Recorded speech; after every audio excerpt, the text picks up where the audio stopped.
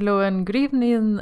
This is Ruth Pozuelo from Curbal.com, and today I am going to show you how to compare two data sets that have absolute values. And as an example, I will use Twitter.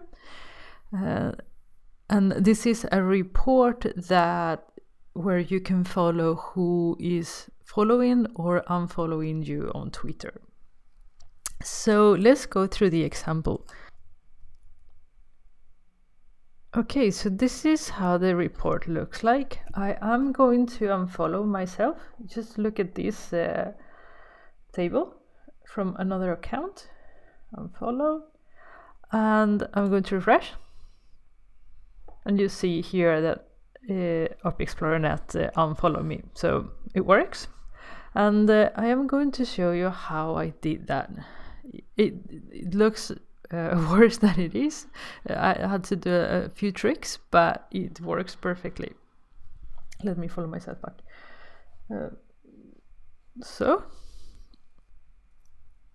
Okay, so let's see how I did this. If we go to edit queries,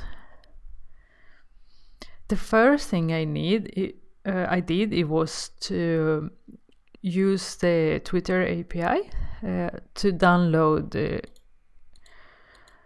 the followers, a list with the screen name and follower name. I didn't want anything else. I have a tutorial on how to do this if you haven't seen it before, so I will post a link in the description box. So now that we have this, what we're going to do is you right click and you duplicate, and we are going to create this file. It looks exactly the same, but we are going to add this script. I've shown you in another video how to download data from Power Query.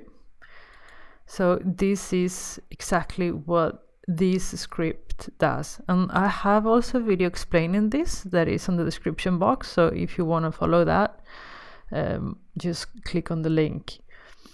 I have added one thing that is not on that video. I am downloading a CSV file, but I'm adding to the file name the year, month, date, and the hour. So when I click OK, I'm going to show you. A new file like this will get downloaded. Let me press OK. And here you have the new file. Okay? So it's very simple. It just extracts whatever data we have. So it's like setting up a baseline of our data. So what we want to do now is, if somebody follows us or unfollow us, we want to be able to compare fresh data with old data, right? This is like snapshots of your data, if you would say so. So when you come here, you click refresh, a new snapshot will be created, but you can compare with the previous file that you have downloaded. So what we're going to do is we want to capture these names to be able to choose which file we want to use with which data we want to compare. For that, I imported the entire folder. You can see it here. So I remove all the columns. The only thing I have left is the name of the file, and then right click and add them as a new query. You see them here. And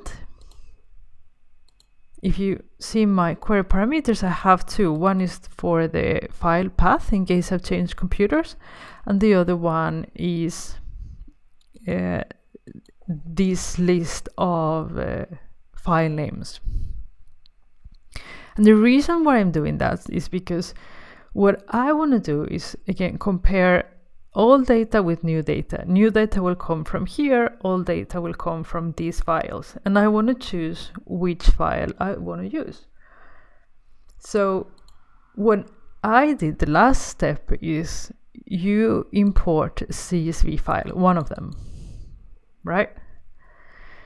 And you use query parameters. The first query parameter will be file path in case you change computers, and the other one will be the baseline. So when you are going to see who is unfollow you, what you can do is, okay, I want to check with yesterday's file or the file today at 9 o'clock. You press OK, apply changes,